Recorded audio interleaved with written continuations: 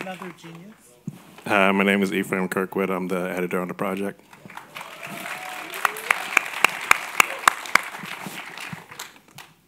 I'm Ilya Rumens, and I'm one of the producers of the film.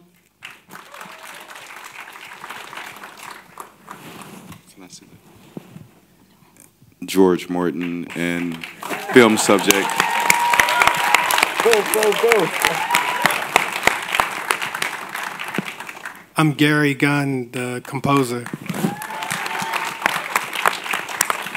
I'm Geoff Martz, executive producer. Hi, I'm Anousha Nzume. I'm one of the producers. And the director, Rose, is not feeling well this evening, unfortunately, but I think there's some other people who know a thing or two about the film who can fill in. So could you just tell us, Roger, and maybe some of the other producers, the genesis of the project, how Rosa came to tell the story of George? Sure. Rosa, I think did she read an article in the New York Times, George, about you? And no, it was a friend. Her friend read what? Friend read the article. Anyway, she started making this film and was filming with George for a couple of years. And I was screening one of my films in Amsterdam, where I live part time. And she said, I'm working on this project. And she said, I have this teaser. And would you look at this teaser? And I get approached all the time to look at stuff, and I just sort of dismissed it. And then a couple weeks later, I think George sent some cosmic vibes to me or something, because I was sitting in my apartment. I was like, I've got to look at that teaser. And I watched it and was completely blown away by the story, the artistry of the filmmaking. And I called Rosa, and I invited her to lunch. I said, I want to produce your film. She broke down in tears because she had been struggling and working on this film, for no or little money, like we often do with documentaries. And I brought her to Tribeca Film Festival in New York. We pitched it to a few people, and there was a bidding war, and the rest is history. We won South by Southwest. We won San Francisco International Film Festival. We won the Sheffield Film Festival. It's Atlanta Film Festival. It's been a dream come true, and everyone down the line, except for Ilya, these are all first-time filmmakers given the opportunity as African-American brilliant minds create brilliant work like this.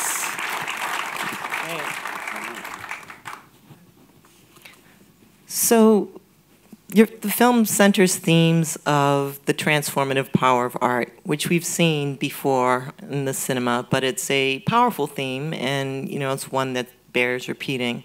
Can you talk about what you want this film to add to that conversation? Any of you can take that, or several. Don't be shy. George.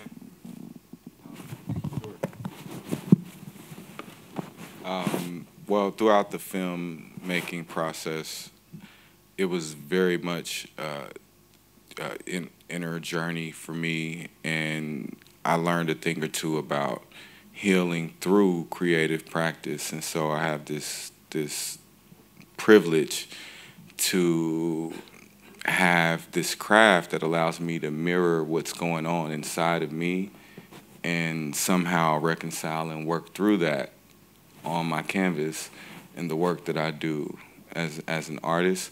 And yeah, it was very honest in that sense, very raw, being able to deal with these parts of my psyche that I'm trying to work through. Like, for example, you see my nephew there, he's much sweeter than you see me representing him with his black hoodie on.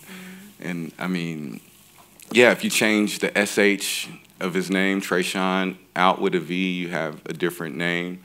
And it was me trying to say something else, because he's much sweeter than how he appears there, honestly, to this very day.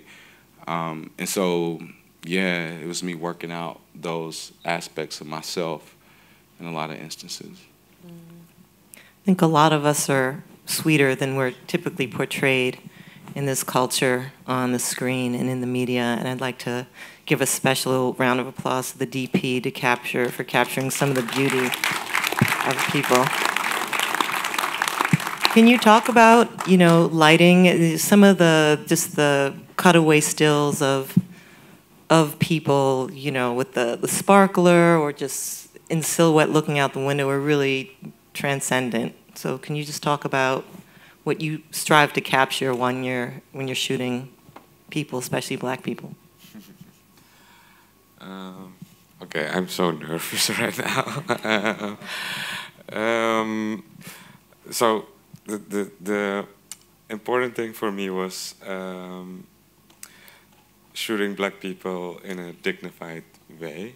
That was the most important thing in this project, because it really matters where you stand and where you position your camera or the angle that you take and the lighting. And because the film was about Master of Light, this guy, about painting, inspired by Rembrandt, we thought like, okay, maybe that's also a nice approach to approach the cinematography in terms of lighting. Where's the light coming from? There's only one scene where I use artificial light, and then I think that's the scene where he's busy with the photos, and everything else was natural light, and we tried to shape it by, you know, this, windows, closing curtains, and looking where the light is coming from, and that sort of things. But the basis was like dignity. Try to portray black people with dignity. Beautiful.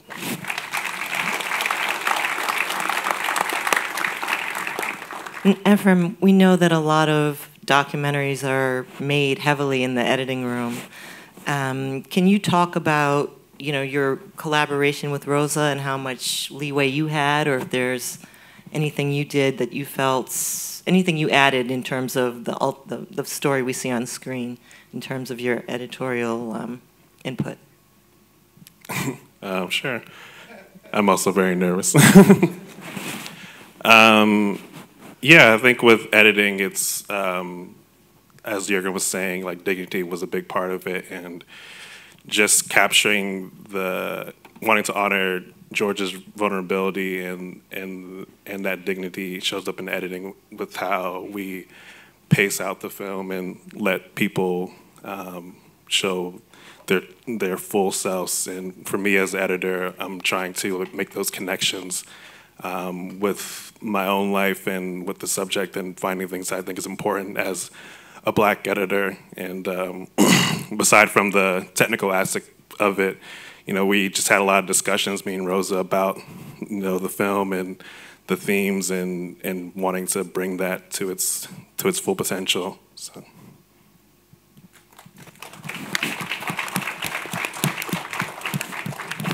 Ephraim is a genius as well, and when we did this series called High on the Hog for Netflix, and Ephraim, it's really Ephraim's magic as an editor that made that series really come to life and would be the success that it was.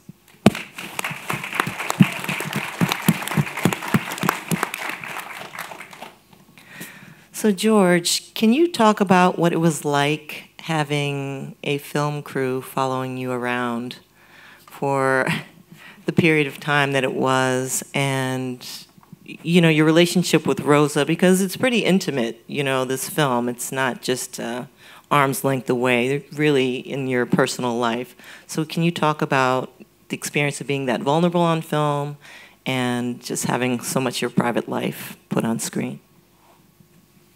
Yes, well, I felt every emotion. I felt the intrusiveness of it. I felt the humility of it, you know, being able to be an instrument, because, you know, we all have a story, and this is so many people's story.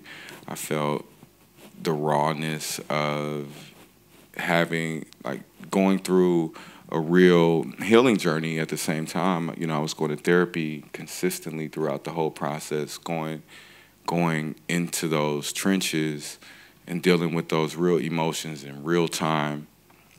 And so what you see on the screen here is very, very honest and kind of unscripted in that sense. And I'm sure everyone, just about everyone on the stage here has felt some of my transference of that frustration and difficulty at certain stages throughout the creative process, if I'm being honest. It was real. I honestly, I didn't know what I was getting myself into going in. I just was all in, and I'm grateful for it. But maybe if I had more sense, I would have been a little more careful, because I mean, the therapy stuff is really deep, you know, because you become self-aware, and you got the people around you that constantly remind you of who they think you are based on what they think they know, and you're trying to become a butterfly. It's like, yeah, I know, you're used to me being this cocoon, but like I'm trying to transform here, and that process and the constant reminders, and it was isolating at points. It was just deep because it was honest. And yeah, thank you.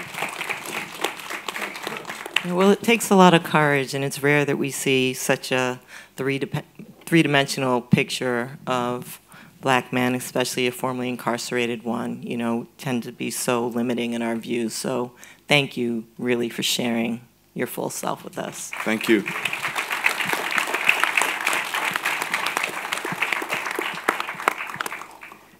And I'll just talk. I'd like to have everybody on stage say something. So I'd like to hear from the producers. If you could talk about just what you feel like you brought to the film, and what you hope other people to get out of it. Oh, thank you so much. Well, I think what we brought to the film was to make sure that everybody felt safe and secure.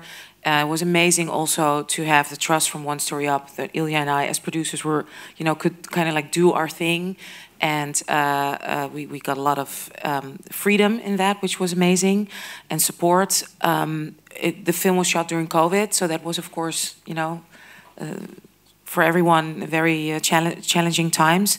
And I think, like what was already been spoken to find a combination to show life, but also to show, systemic issues that are very prevalent and that we should not forget about, but still also show that in an artistic way, and not as I've been taught by One Story Up. You don't want it should not be like broccoli. It has to be art. It has to be still interesting and beautiful to look at. So I think that's I think that's what we really try to bring. That would be a good T-shirt. And it was also special to work with the team we brought together. That was also really a joint effort, and it worked out amazingly well. I mean, we really had a great team, and I think you can feel it in the film. And I want to thank you guys, because they helped us emotionally, mentally, everything throughout this whole process. Without these powerhouses, we wouldn't have Master of Light.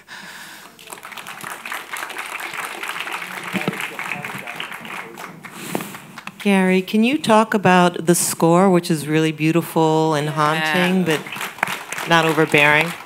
And he's nominated for IDA Awards, Gary Gunn. Yeah, I didn't even know what IDA was until today. So it's like, oh, that's cool. No, but I think for me, I remember first seeing the footage, and it's a very difficult thing to go introspective like that. And to take that kind of road. So for me, I wanted it to sound that way. And I mentioned to George, I kind of cheated and used it as like a own personal reflection, like my own kind of musical journey into my own trauma and everything, everything else going on from my past. So to me, I kind of took advantage of it, used his story to dive deep into myself, on this musical journey. And then the other thing I'll say is that whenever you're scoring Black people on film, it's very, very tricky because we have this lineage of film music that you got to kind of honor because it works and it communicates certain things to certain audiences. But I'm always trying to put things that sound like they come from the world of the subjects, and it's a very tricky line, you know. But hopefully that resonated in some way, or you can hear that. So.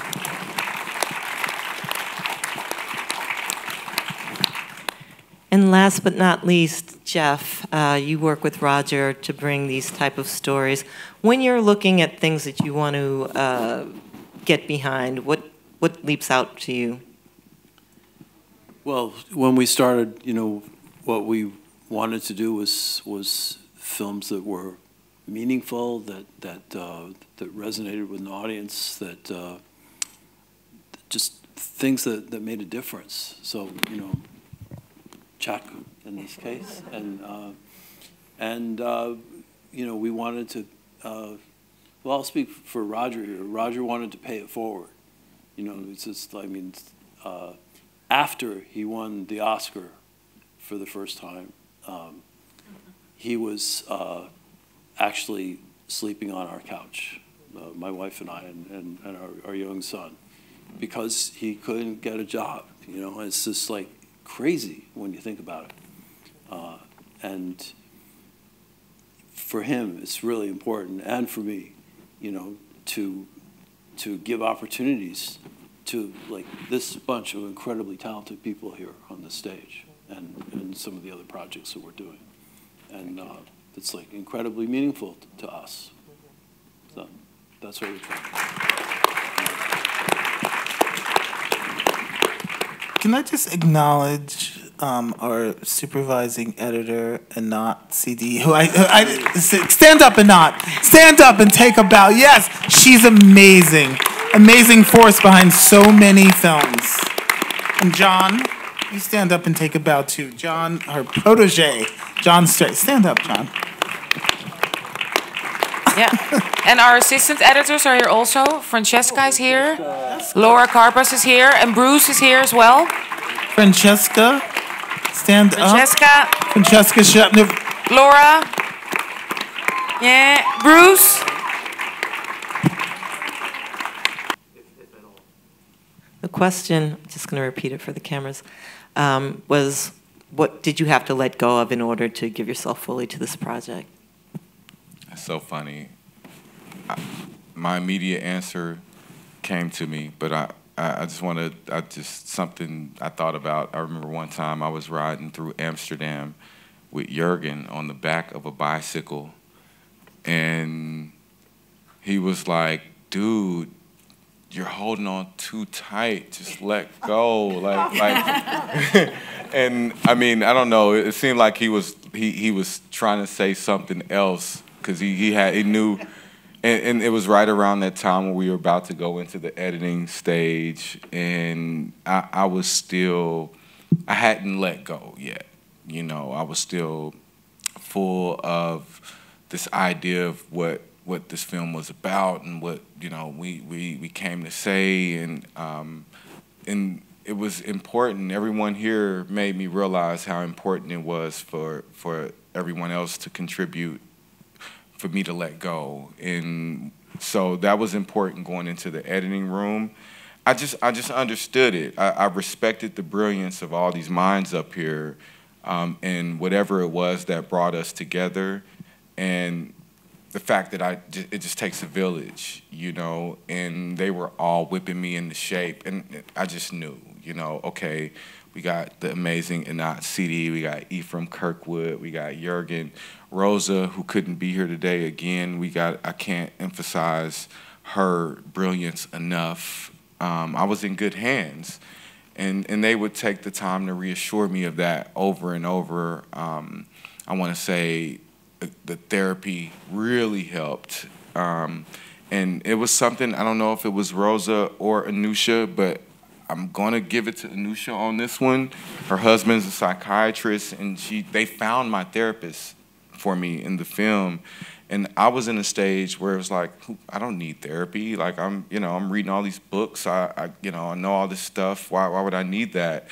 And it's one of the best decisions I ever made. These are the things that really help, for sure.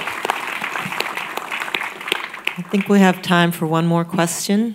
George, where can we get your work? So beautiful, congratulations. George, where can we buy your work? She's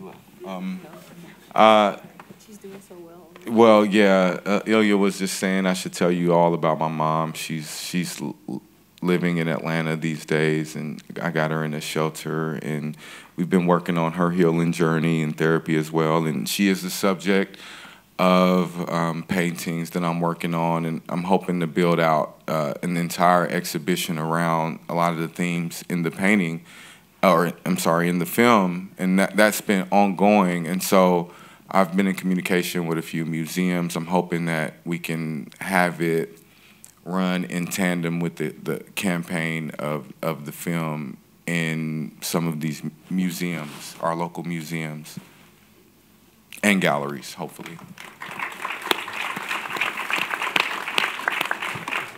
Well, I'd like to thank you all for coming. I'd like to thank HBO for sharing this film with us.